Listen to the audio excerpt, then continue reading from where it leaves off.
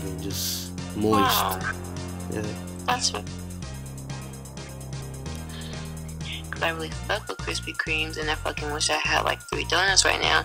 Cause that shit, Ollie. Alright, listen to me. Listen to me. Alright? Huh? Listen to me. I'm gonna whisper this so nobody will hear this. I will fuck the shit out of you. I'm gonna fuck the shit out of you when I see you. So get ready, alright? Okay. How soon exactly, so I can prep myself for this life-changing moment? It's gonna be as soon as I get off of that. After I finish boarding that flight. Okay. Okay. Well, I just need you to know something. We have to make some sort of agreement, because honestly, I'm going to be lying to myself, saying I don't give a fuck about you after that.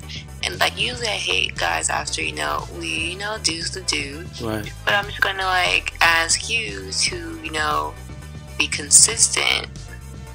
And literally, I might warn you that, you talk to a little over too many bitches, and I think you think it's a joke, because I will really kill them all. Okay. And you won't have anyone. And then I'll kill myself, and then you.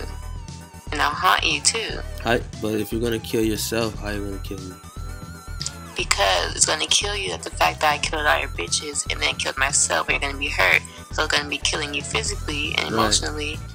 And I'm gonna be haunting you, so that's another thing. Or will I just go fuck the girl that's in your room after you're dead? You what? Or will I just cry and fuck the girl that's in your room right now after you kill yourself? No, that's not gonna happen. It's not an option. Or is her ass flat? Because if it's flat, I don't want anything to do with it either. That doesn't matter, because I just told you it's not an option. Well, let me tell you something. When I stick my penis inside of your body, I will not pull out.